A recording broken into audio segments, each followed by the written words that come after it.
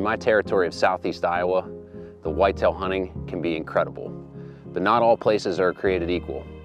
What makes it really good is the variety of landscape across this region and across the Midwest, in fact. You have big ag fields, brushy fence lines, rolling hardwood ridges, overgrown pasture. You have the perfect variety of food, water, and cover so that these deer can grow to optimum age and size.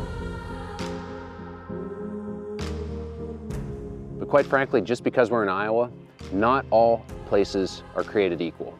Factors like neighbors, size of parcels, how your cover lays out, where your food sources are, the topography, genetics, all of that comes into play when you're trying to determine if you're looking at a great hunting farm or just a mediocre area.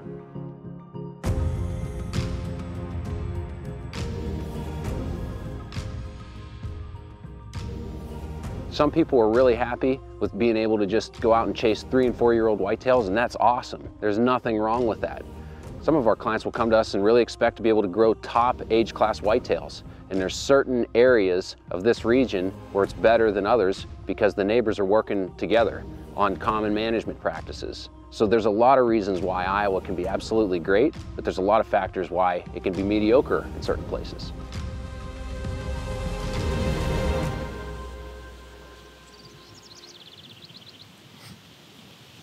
It's about as prime of an evening as you can get, late October. I'm proud to call Southern Iowa my office and my playground. It's amazing outside. Sun's just dropping, the leaves are in full color, and I'm sitting over an electric green patch of clover tonight. Call this the power clover. I've got Micah behind the camera. This is our second hunt together. We're looking for a deer named Clyde. Clyde is a big 6-plus-year-old animal, 5 by 6. He doesn't have a super rack, but we're hunting maturity on this farm. It's such a beautiful night. We've got the wind in our face, steady 10 miles per hour. We slipped in here and hung these stands. We feel like we're prepared all the time, but come hunting season, we make adjustments. So this is where we're at tonight. Couldn't be more excited to sit over this clover plot. These deer are not in rut mode yet. They're in pre-rut, checking scrapes. Starting to get out a little bit earlier. First doe that comes by, I'm gonna shoot it. I missed one the other night. So we're gonna try to get the rust knocked off a little bit. Hopefully we see Clyde.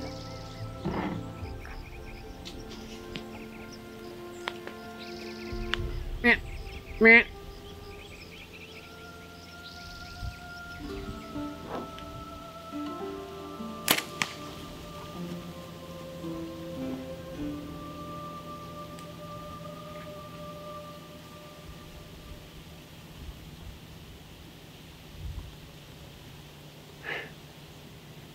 What do you think? I think it was a good shot. I think I roasted her, and I think it might have hit the back of her elbow. Yeah. Looked like heart to me. Yeah. Sounded like she maybe crashed down there. I heard something, yeah. Yeah. Maybe an offside leg or something. Yeah.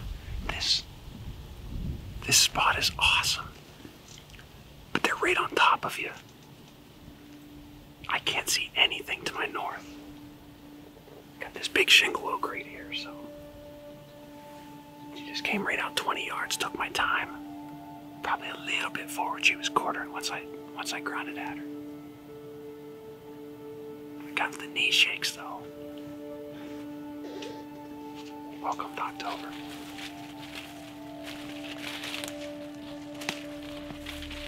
There she is. It looks like I hit her through the shoulder.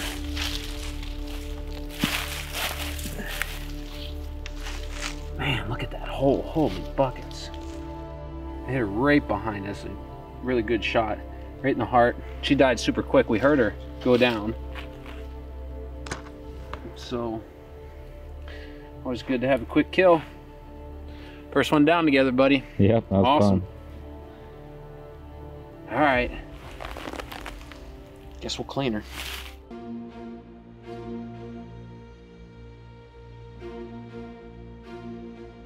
So coming into this season, it's a new chapter in my hunting career. I'm able to hunt an awesome farm with a lot of habitat, a lot of food sources that I planted this year, help my client try to reach and obtain his management goals on the farm, and we're going after some big deer.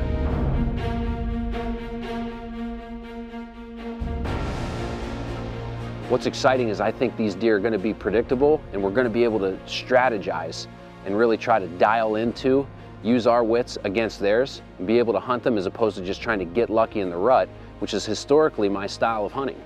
I haven't hunted a lot of big farms with food plots and management practices on them, and I'm really excited to take that step into my hunting career. But historically, I've been a November guy, get deep into cover and just log the hours and wait for a good buck to come through.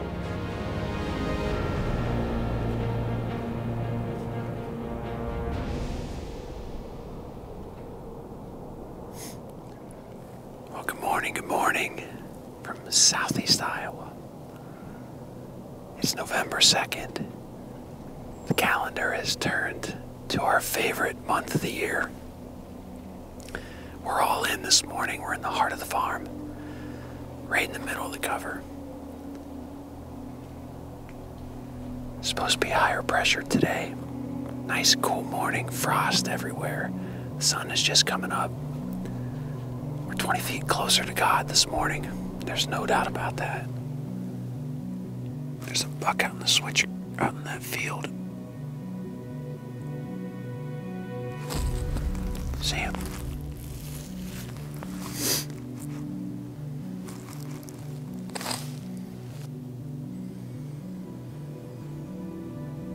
Where we're sitting right here it's a mega funnel. There's trails all around here, but it's pretty low, so we need that high pressure in the thermals to get our scent up. We had a couple does bust us already this morning, so it's a high risk, high reward sit. These deer should cruise back and forth through here throughout the day. The sun's popping. Man, it's just a golden time of the year. I'm really fired up for today.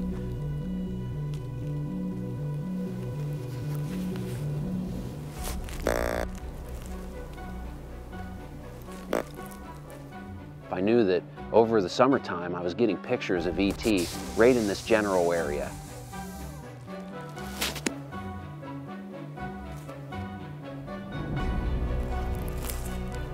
So I threw 3 grunts at him, and I saw he stopped.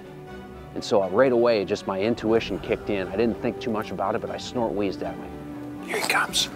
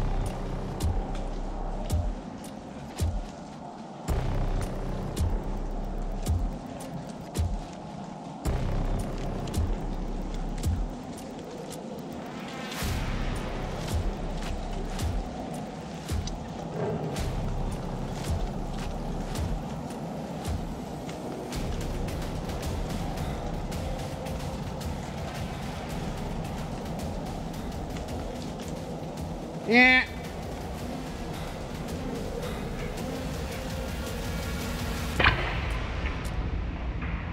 That arrow arcs right under his heart. He was at 42 and not 32. He was further up the hill than when I ranged. Because I was in the moment, I didn't stop and question if I was shooting the right range where he was. I just told myself that hole's 32, he was a little bit further.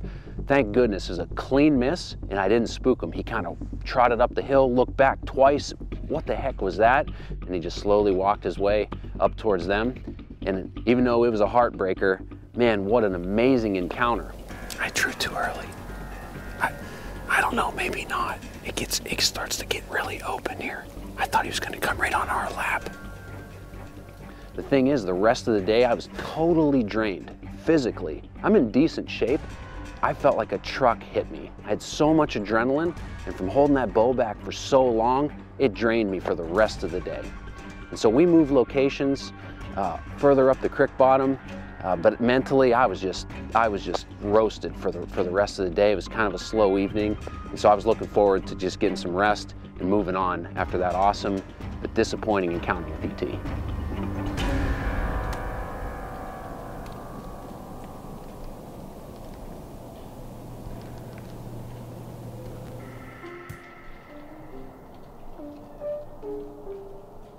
This year, we feel like the deer are going to be a little bit more predictable on how we can strategize, especially because of our food sources. Those does are going to be there, and even come November, those bucks are going to not go too far because there's so many does on this farm, and we think we can get ahead of them and really strategize and dial in. So that's what I'm really excited about this season.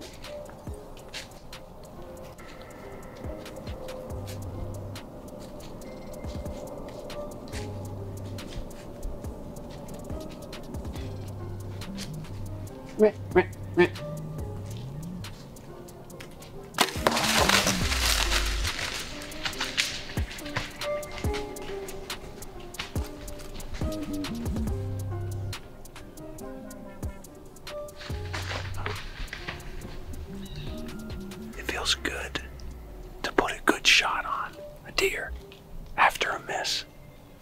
I missed ET yesterday morning. We were just about ready to get out of the stand. The wind's getting weird in here. These does came up to me. Just double-lunged one. She's dead right on the other side of the honeysuckle. Back on the board. 15-yard shot. That'll boost the confidence. Pretty good size doe. That's where I want to hit them. Perfect shot.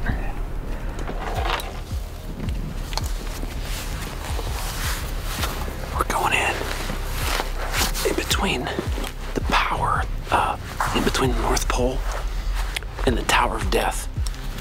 The Tower of Death is a blind. The North Pole is a stand that's a little bit out of the game. We're getting in between them, and this is gonna be the pole of death. We got enough wind tonight where we feel confident hanging this stand. Food plot to the west, food plot to the east. Wind in our face, really tight gap and a nice scrape that they've been hitting. We're going after an 8-plus-year-old whitetail tonight.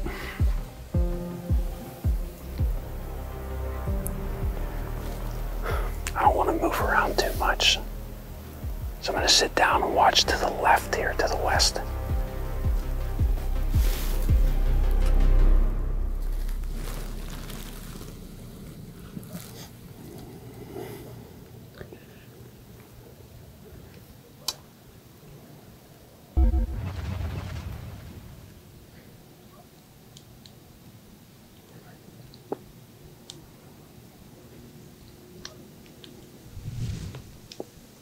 Is there a GoPro going?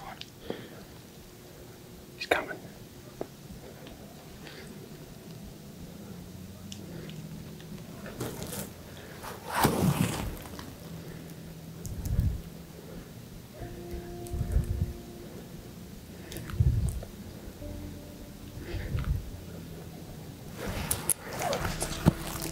Take your time.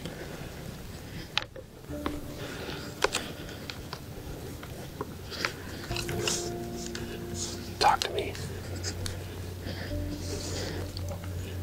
It's him, right? I think so, isn't it? Yeah, it's him. Yeah.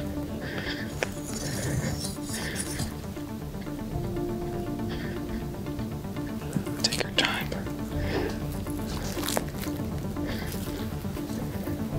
Yeah.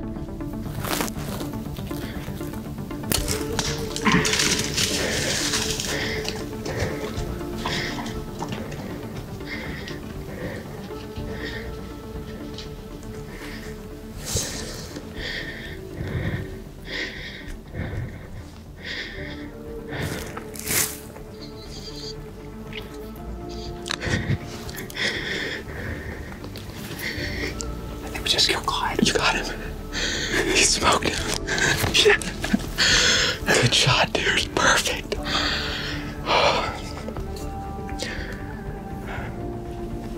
Did you hear him roar?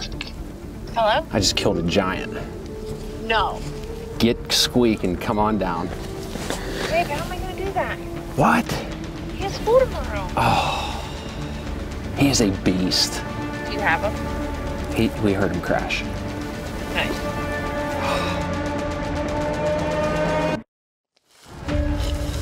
Oh man, what a tank. Hunters have different goals for hunting season. Some want to kill the biggest buck out there. Some want to kill the most deer they possibly can. Some just want to see a lot of deer, and some just want to get away from everybody else and be in a situation where they're all alone and not seeing other hunters. And in this case with Ben, he's a die-hard archer, hunting during the rut, sees the deer that he wants, and misses. Oh, we have all been there. We know how hard that is. And I love to tell people that even if you're not seeing the deer that you want to see, or maybe it's quiet where you are, you're just not seeing anything, if it's the rut, keep going, because anything can happen at any minute, and that's exactly what happened for Ben in this situation. Deer are a keystone species, so by managing habitat for whitetails, we can ensure that we're providing good habitat for a whole slew of other whitetail species. So, National Deer Association can help you do a better job managing both that cover and food for deer, and in the same time make sure that turkeys, songbirds, squirrels, foxes, and a whole suite of other wildlife species are well taken care of as well. I want to talk about a couple of the challenges that I faced this year in hunting season. One of them was food plots. So I'm on a new farm this year, and I planted a lot of food plots, a lot of different food sources. But in the Midwest, especially this southern portion of the state this year, we were faced with some really dry conditions right after planting season, and some of the corn that we planted just didn't emerge very well. And so the food plots were a struggle between the lack of rainfall in the beginning of the spring and then the deer pressure. On this farm, there is way too many deer to be able to grow quality food plots and let them get up out of the ground like soybeans and corn without having just terrible pressure on them. And so the deer numbers are a big challenge on this farm, and I'm making it a mission, along with my client who owns this farm, we're gonna work together to try to lower the deer numbers by harvesting a lot of does and a lot of these mature bucks that may not be superior racks, but are at that top age class that are pushing some of these younger bucks around. The deer I killed last night, he is a perfect example of a buck you want to take off a farm like this. He's 6+ years old, and he was pushing other bucks around, 10 points and young 9 points that have a lot of potential to grow into giants. He was shoving them all around. I'm really proud of this deer, but when it comes to this farm, there's a number of bucks that are in that bully category or in that ultra dominant category that need to come off the farm. And so when you have a big farm that has all this habitat and it's growing a lot of whitetails, you have to take initiative and try to control and manage that population. That's a huge part of what this season's goals look like.